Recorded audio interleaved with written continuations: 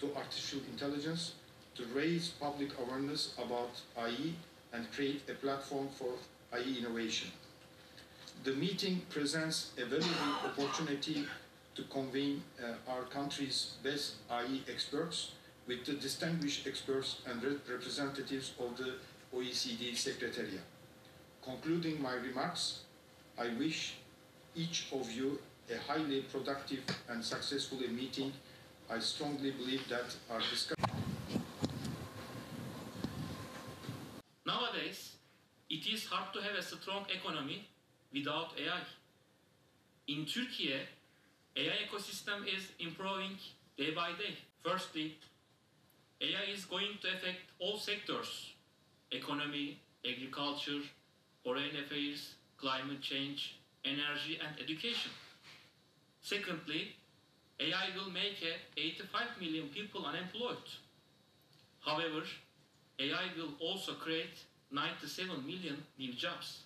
He joined the OECD in 2023 with 30 years of experience in developing, implementing policies for innovation, scientific data, and information tech in the States. And he was chair of the OECD Working Party on Innovation and Tech Policy. Again, welcome. Societies.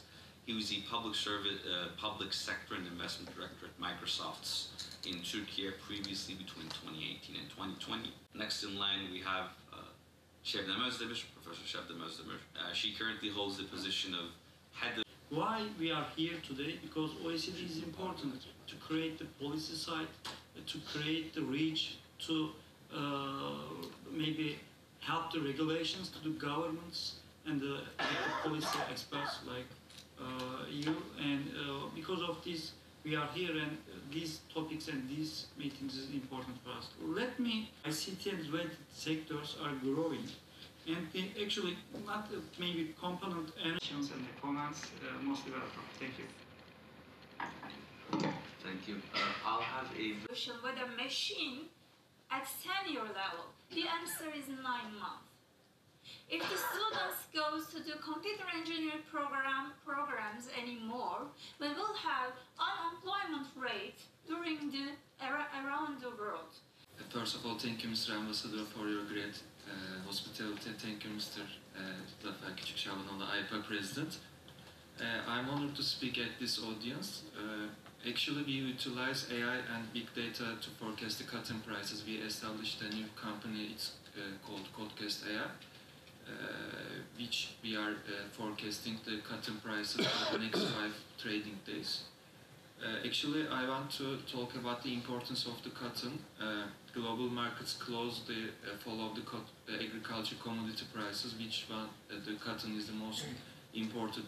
So that's why, for the final point, I would like to introduce his works, very short.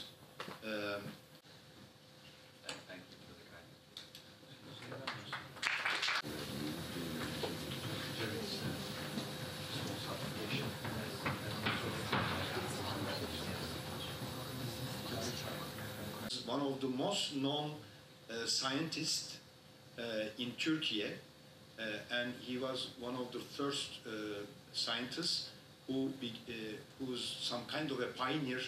Memories, the souvenir with.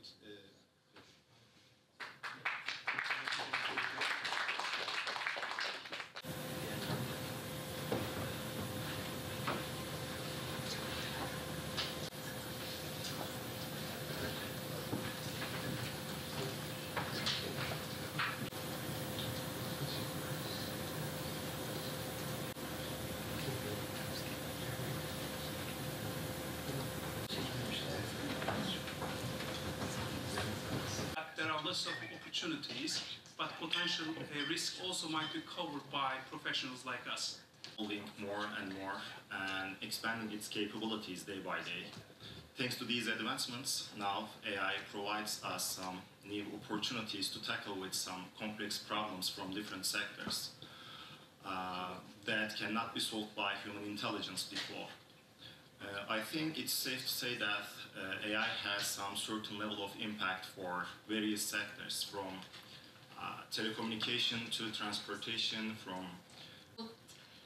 begin with, I would try with actually to answer one important question. What does communication research tell us from about AI and interaction with human? So lose his or her job if we apply an AI solution in that position. The first and the very first reflex, the labor workforce, of course, thinking about the automation. We believe millions of people are going to lose their jobs, but it's not just that. So you can apply all the generative AI companies in the world, those set of rules, but there will be still some place left that our society is going to have a very bad impact from that. So then, to the electrification, to the steam engine, you name it, even the computer, when it was introduced, basic observation is that this is not the first time, right? So